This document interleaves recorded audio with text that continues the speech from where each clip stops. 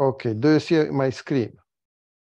I'll need to make it a little bit smaller so you can have a good resolution on your computers. So do you see my screen right now? Because sometimes it's not showing it right. Yes, good. The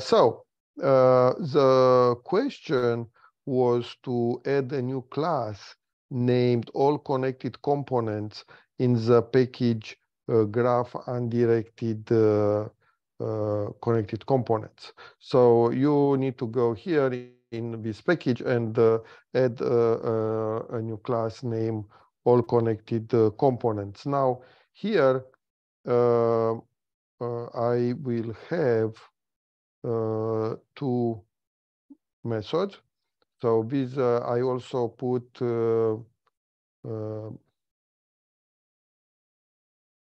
DFS from depth first search, but you don't need to. You can put the name as it's in the requirement.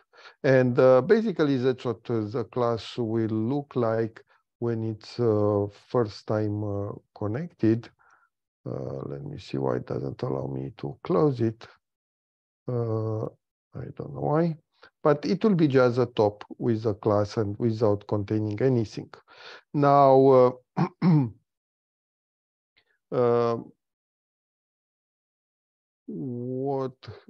okay, let me try to make space. Okay, now, if we look at the code, that's what we'll need to have. First of all, in this class, you need to put an undirected graph because you want to do all the computations related to computing the connected components.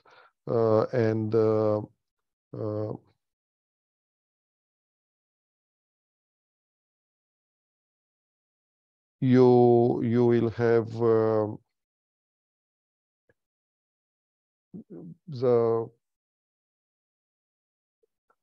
your arrays that will mark an index for each connected component. So each connected component will be marked with a given number. That's how it can be done. Then I will keep the number of connected components that will be basically the length, the size of this marked array, how much I use from it. And I will have for each connected component its size. Now let's see the code, what it's doing. And it's very similar with computing one connected component. So it's reusing the same structure. We just added a few more things here. So first of all, I receive the graph for which I want to do the computation with my initial graph. And then the marked array will have the same size as the number of vertices in the graph, because if you remember, when you computed one connected component, we needed to mark in the marked array all the visited vertices. So we'll use for the same reason here the marked array, but we'll use it to mark all connected components. And then I will mark first the array with -1. And why I use -1? Because 0, it's one of the vertices. One of the first vertex, it's marked with 0 by convention. So I need to mark here with -1 because I need to indicate that I don't have any component computed yet for that particular node. And so -1 means it's not visited. I never went through that node. Now, I will also initialize the number of connected components is 0, and the maximum number of connected components will be the number of vertices, because if there are only vertices, no edge, just isolated vertices, then this will generate like V connected components, each of them being a single vertex. So that's why we initialize here with the maximum possible. And sure, the size, as we'll add, it will be kind of initialized with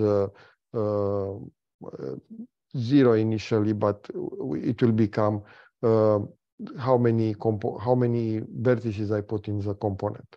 Now, what I do, I will go through all my vertices and see, have I computed, is this vertex already part of a connected component? And if it's part, it will be marked with something from 0 to v minus 1, so it will not be minus 1. Remember that I initialize this with minus 1. So here, I already, if this vertex was already in a connected component, it will be marked with something that is not minus 1. So that's why having it minus 1 means I never visited. I need to compute now a new connected component for this vertex I. So my current vertex is I. And sure, as I compute a new one, I increment the number of connected components. And now I keep the information about this connected component on it's always size minus 1, so this is the last element, and it will be initialized with 0. And then what I do, I apply a modified depth first search for this vertex I. So what I do this depth first search to try to compute a new connected component starting from I. And this is very similar with procedures that we had before. So just that now I have multiple connected components, so all the operations. So here before I had a count, now instead of count, I have I know that this is this specific connected component, so we need to increment the size of it. And also here I have I mark the current visited node with the connected component index. Now, you can also send this as a parameter if you really want to, and it will simplify a little bit the code, but this global variable is good as well. Next will be to have a for all the connection starting from this VI. And so my vertex I.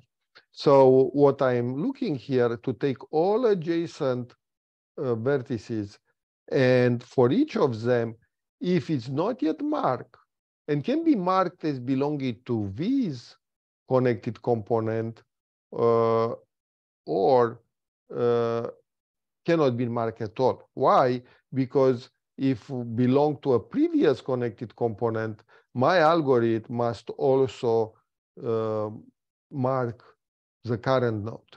So that's how it works. So either it's marked with the adjacent array, either is marked with my current value or it's minus 1.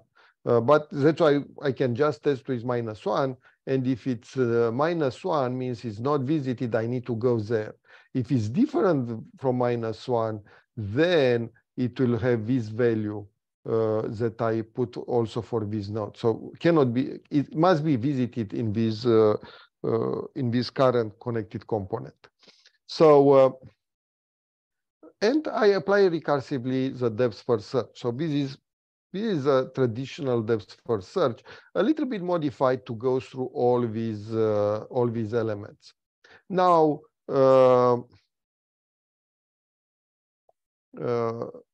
what we'll add here, you'll need to you will have a few methods, for instance, graph is connected, and these will happen if I have a single connected component. So number of connected components, it's 1, means starting from vertex 0, I went through all the other vertices. So basically I have a connected graph, I have a single connected component.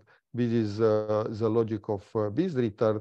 Now the number of connected components is this one that I keep in this variable. And if I want the size of a given connected component, first I check the index, and here is just to check the input. It's a good technique for public method. And if the index is less than 0 or is greater than the last connected component, I will say invalid index for a connected component. If not, I will return the size that I computed. So this will just guarantee me that I check the input, it's a valid input. Now, the last thing that I want is to get an array with all the values in my connected component. So if I want a component, I want the array only with the values in a given component, I will need to provide the index of that component. Ensure how many values I have here. I will have the number, the size of that particular connected component. So I know the size, I keep the size, so I will just use that one to initialize the size of my new array of integers. And then what I will do, I will go through all these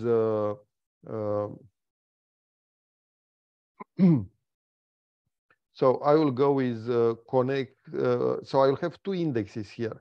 I will have an index vi that will go through all the vertices, and I will also have an index ci that will go through the component. So as I find vertices in this component, I will add them. So vi will go through all the vertices from 0. You see 0, I start with 0.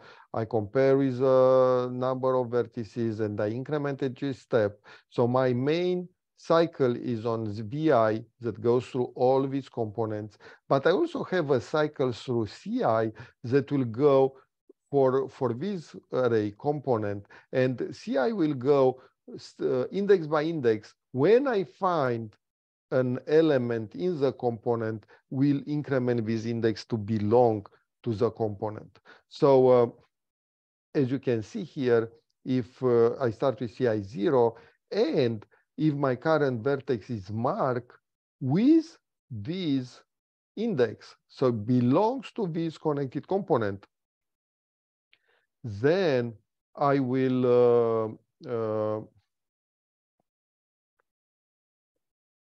put the value in the component, in the result, corresponding to the current index, and I increment then the index equal with the index of this vertex. So basically here I accumulate all the elements, all the indexes for the for these particular connected components. How long it will take? I need to go through all the vertices. So it will take a linear time to do that because I need to visit all the vertices. Okay, so these are this is a code to create the connected components, and then here it's a short test that basically reads a file, then creates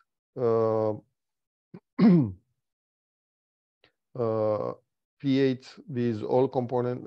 So this is initialize the graph, then creates the class for all connected components, and then it's printing a list with all connected components. So let's start with first test. And so you will see how this runs. And you can see here, this is a tiny graph with 3 connected components, and you will have component 0 and contains the numbers from 0 to 6. And remember, we have 7, 8, the other connected components just a line. And then we have 4 vertices that are linked between them, 9, 10, 11, 12.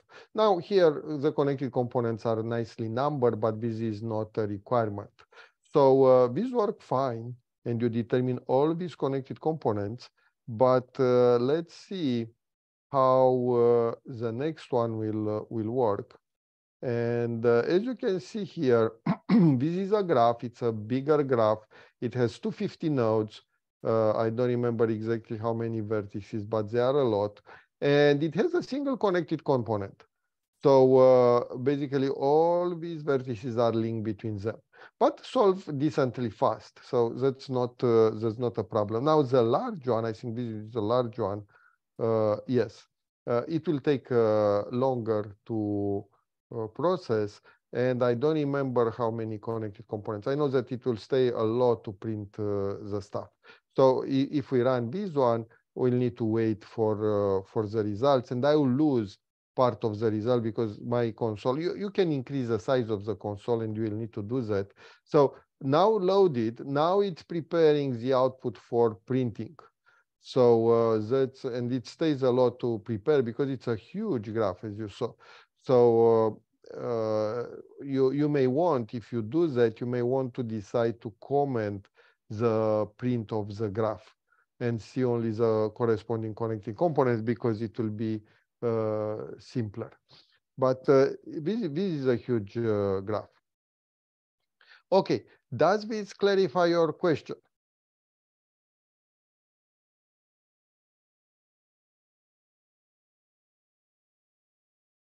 If not, I will wait here to see if we get it. You may not get it, and that's fine.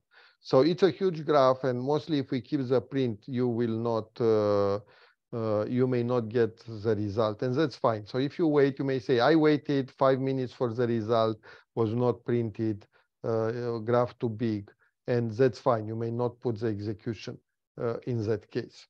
So you will not get points lost for this one. But and again, this is generated by these huge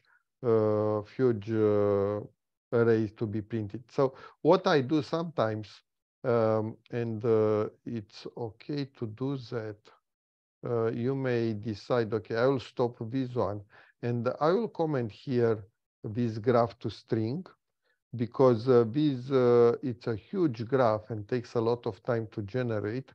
And let's see what this will do. And I don't know if even the connected components, I don't remember exactly what the distribution was, but it might be too big. Yeah, so probably I have an out of Stack Overflow error, so it's too big.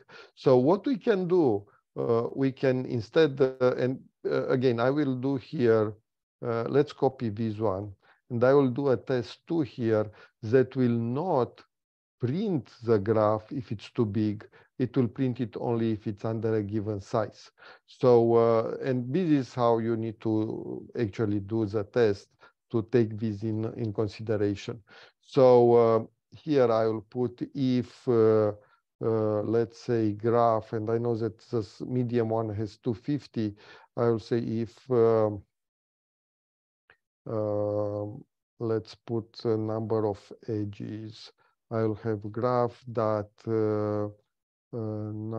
get number of edges is less than 1000, then I will print the graph. And else I can print something else. I can print just a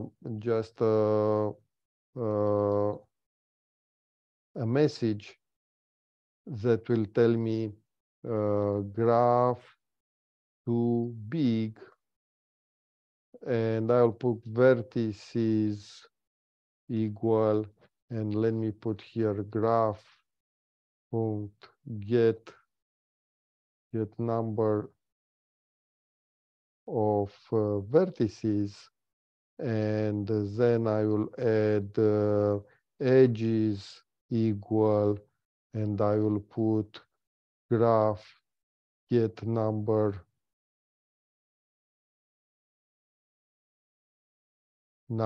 of edges.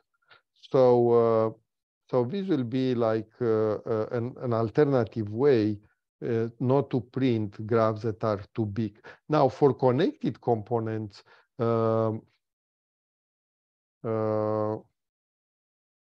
will change a little bit here, and I'll say number of connected components, and I will add how many I determine. So I'll have all CC get number of connected components. So first I will write how many they are, and then when I want to print a connected component, if it's too big, I will also not print it.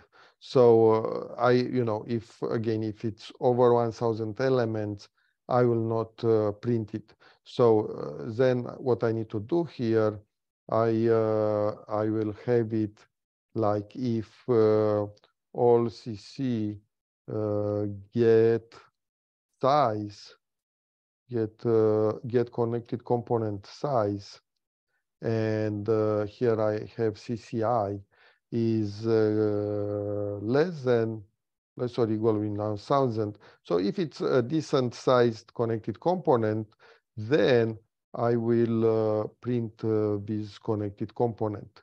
If it's not, then I will just print again the characteristics of it. So instead of printing everything here, I will print only, let's put like size and what size it has. So I'll take this value that is a size, how many elements are in the connected components. So you see here, I am redoing this method just to have a better way to test a huge tree, a huge graph. So let's try now and see what we got from our test. So I will close this one and run again. And again, we need to wait. It's just loading the elements. It's taking some time, as you saw. So that's unavoidable. Okay. Oops, still problems. Let me see what I got here. Exception stack overflow.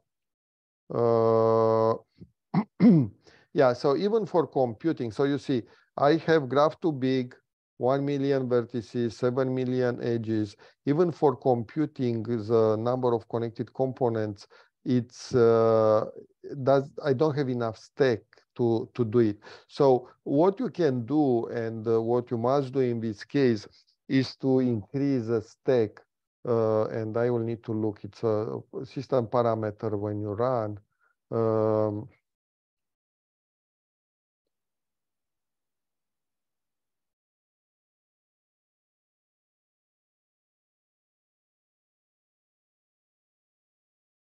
Let me search. I don't know the parameter on heart, but I know how to set it. Just 1 second.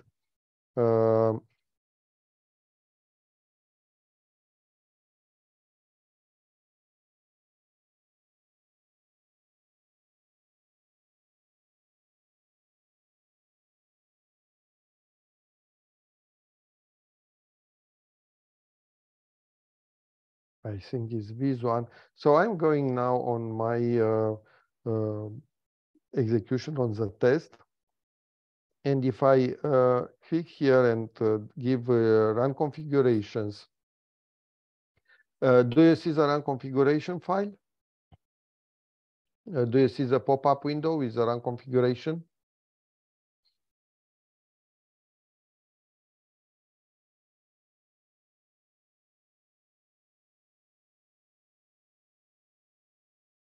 Hello?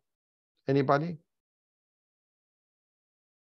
Okay, so let me stop the share and try a new share.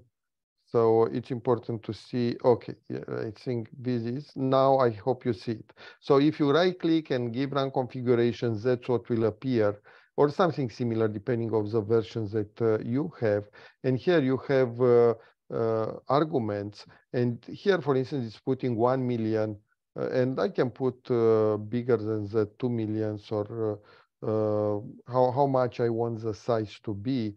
And this is a big size. So let's see now if and I put the system to run, the window closed, so I will need to share again the main Eclipse window, and okay, so probably it was not enough. I still get the Stack Overflow. Uh, uh, Yeah, I will try more. The problem with depth first search is that it's recursive, and I have 1 million vertices. I put 2 million, but it's still low because if it's a big component, like I don't know if it's all connected or not, but if it's a big component, I will go through almost all the nodes, and each of them will occupy something. So 2 million, it's too little. So what I will do now, I will change these, and I will not change it for you to see, but I will put like 10 million. And I will run again to see if this 10 million will be good enough.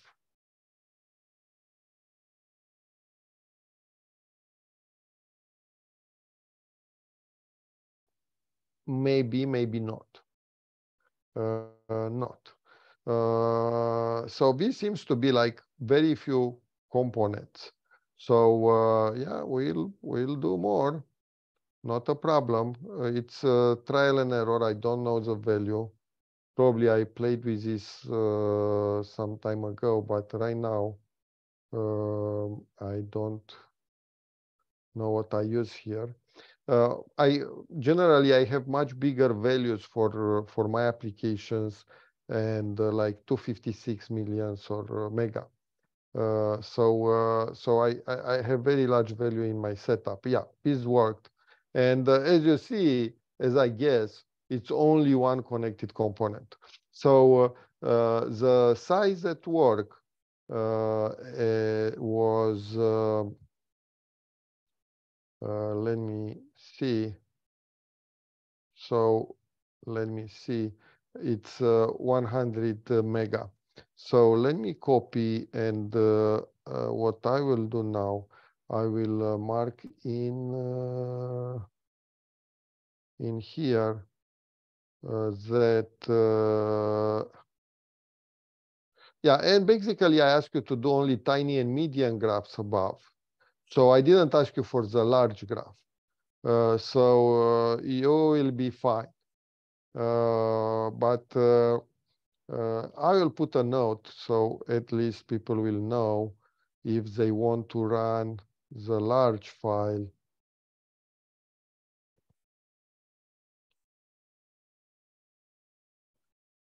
So this will be if you want to run the large file, you need to set the VM argument in the run configuration to a big value, like, and I put here the setup. Okay, so I modify so whoever wants to have that information there, but I didn't ask you just because I knew that it's not easy to do it. Okay, so I answer this part. Any other question?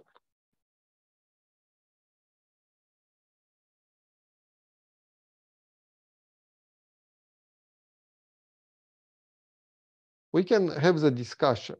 And we have this question, is our representation efficient for computing the connected components? And I ask you to explain your answer. This is related to representation. So it's not related to the algorithm. I am just asking if our representation is efficient. And keep in mind that to use here, we have undirected graph with adjacency lists. So that's the kind of representation we use. And let's have this one. So this will be like week 10, session 2, query 1. And let's discuss this point. So this is 45, step 45, if the representation is efficient. And let's start with a very easy question. Just tell me your opinion, yes or no. So do I, just a yes, no answer if it's efficient or not. Uh,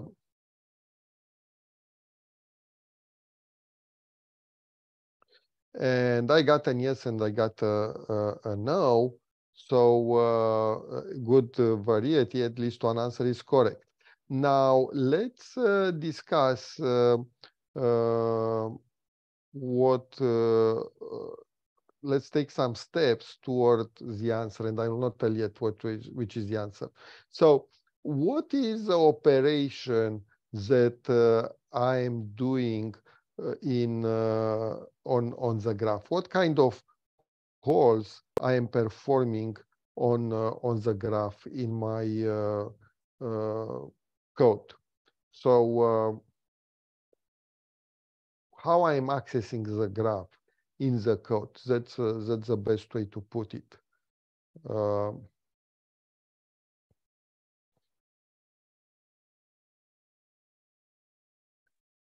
so now I'm not talking from where I take the graph, how I initialize the graph. I'm talking about my all connecting DFS, which is basically this method. What graph operations is performing? So looking at the graph, what my recursive method it's using, what operation it's using from the graph. Uh,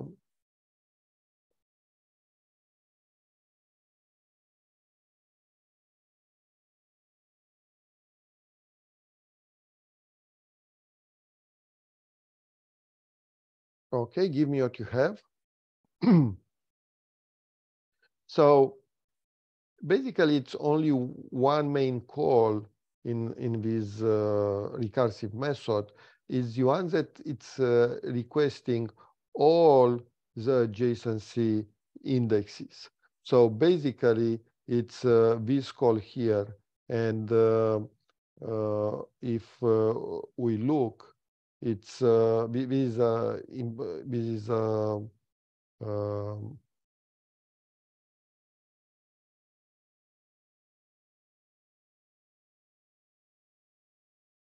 interface, but if I'm looking at the implementation of it, let's search for it, get, I need to see, get adjacency vertices index.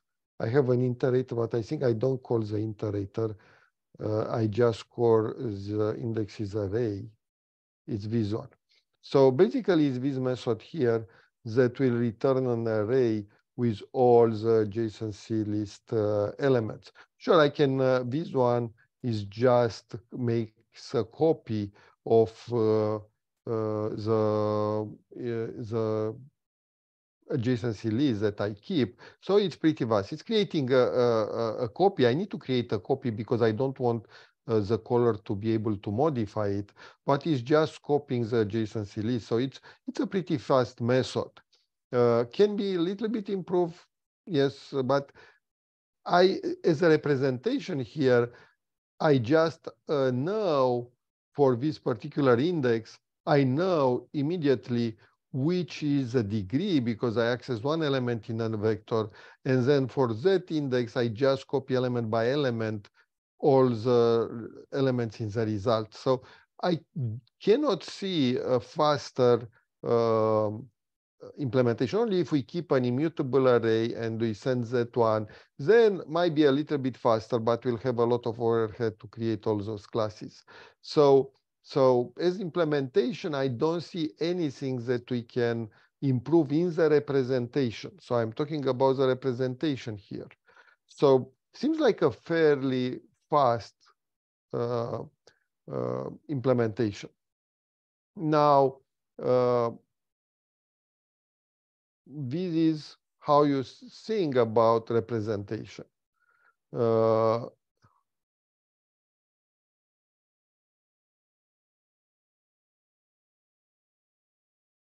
Now, we also have the next question, which is step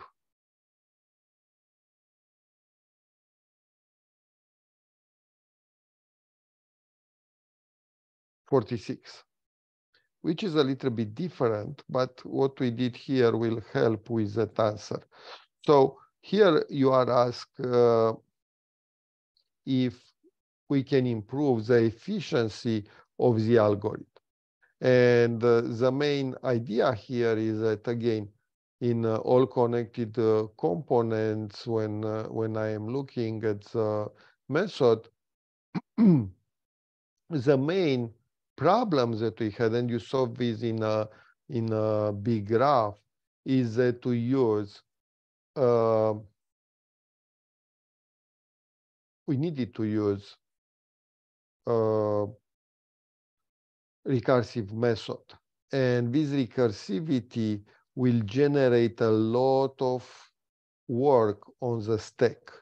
So we are slow because we need to work a lot on the stack. So the answer will be, oh yes, because how we can improve it? If we get rid of the stack somehow. But at this point, you don't know how because you are just in 2.212. So you didn't learn yet about breadth first. So what you can say here is at most, okay, to improve it, yeah, it's slow, and the main problem seems to be the recursive calls. And we know that by sure because we had the problem with the big tree with the recursive calls. So how we can improve it if we can get rid of the recursive calls. But again, I'm not asking you to put a new method here to write the code. It's just the idea. You need to realize, okay, the recursivity, it's a problem. If we can get rid of it, it will be better. And when you go to the next step, which will be the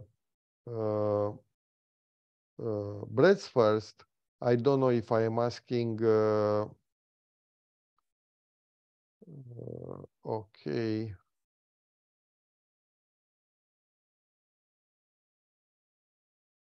Yeah, here you compare, not, you don't compare all connected for, you compare the shortest path, but both of them, let me see if I don't have,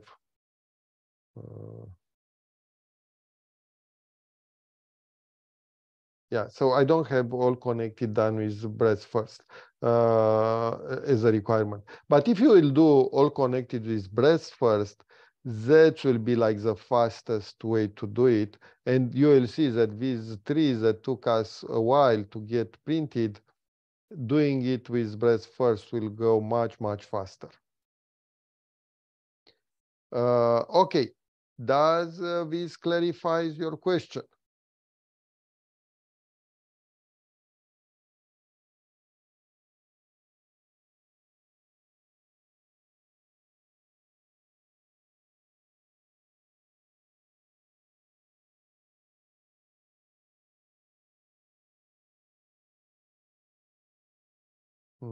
Hello?